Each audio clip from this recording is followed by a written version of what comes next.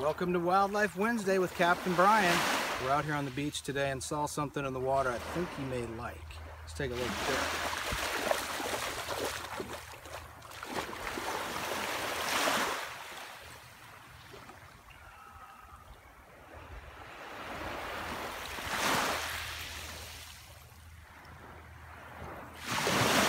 Look at this guy.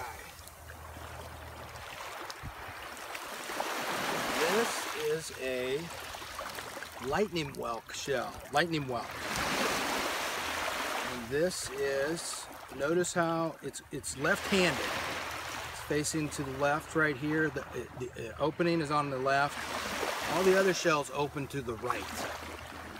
So this one's a little bit different. It's called the Lightning Whelk. This is its little trap door called its operculum. This is the marine mollusk right here that you see, the darker stuff right here. That is the actual living marine mollusk.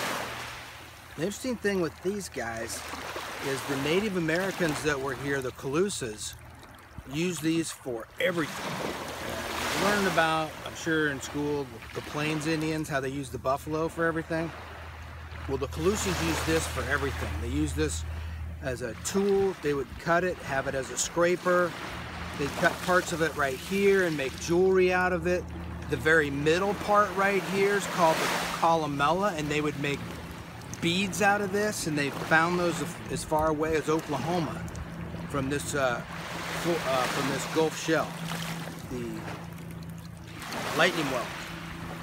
So he's live, so we're gonna put him back. That's your wildlife for Wildlife Wednesday. Get out there and get in the wild.